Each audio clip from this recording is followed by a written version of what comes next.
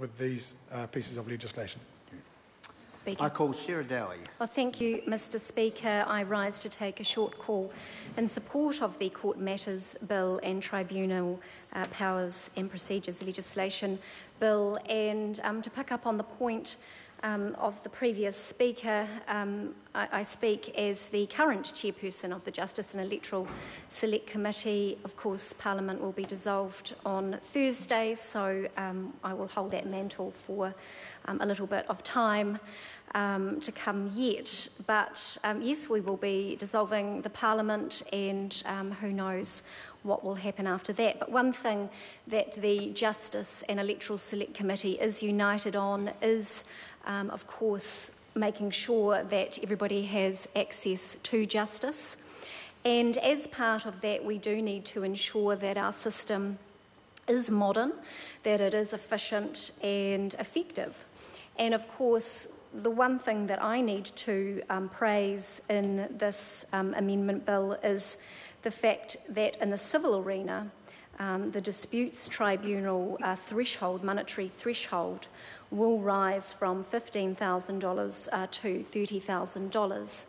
And certainly in my previous life as a solicitor and working for clients, this will be a welcome change. Obviously, as the economy is growing and people enter into commercial transactions, when there is a dispute, people look for fast and effective ways to settle disputes. And of course, the Disputes Tribunal is a judicial body that is often used to deal with this when a negotiation cannot bring about a satisfactory outcome. So I know that this raising of the threshold from $15,000 to $30,000 will be welcomed in the community. It allows the opportunity for people to take their claims to this tribunal to be heard, and by raising that threshold and giving a larger discretion to the judge, that means that these claims are settled more quickly and efficiently, and that, of course, is a good thing in our justice system. The other point that I want to talk about that I'm impressed with in this bill is, of course, the streamlined processes for lower level offences, punishable by community work, so allowing defendants to enter a written plea rather than making that physical appearance in court. Again, this adds to efficiency. The defendant is still getting a fair hearing. They are able to enter their plea in writing and put supporting documentation around that.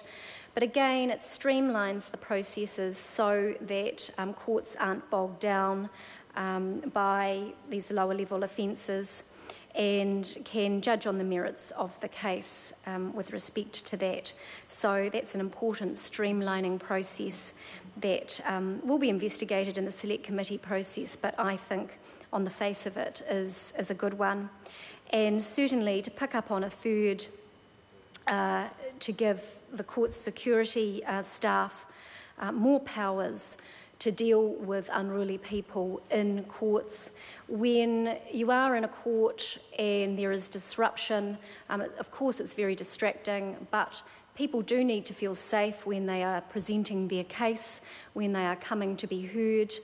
And so to give further extension of these powers to detain, to court officers detain or remove people who are abusive or disruptive, creating disorder, that is a good thing, to allow these people that have rightly gone to court to have their day, to be heard, to feel safe, but also to give extra mana to the court process and to the judiciary. When one goes to the judiciary, it's an important process. It's about justice, it's about democracy, and we need to maintain that level of respect in a courtroom.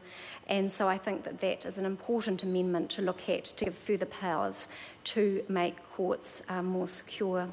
So, Mr Speaker, I think that this is a timely introduction of these two bills to again, fit with our better public service targets to make the justice system more modern and efficient and effective, and I support this bill to the House. Tēnā koe te manga o te whare. As a member of the Justice and Electoral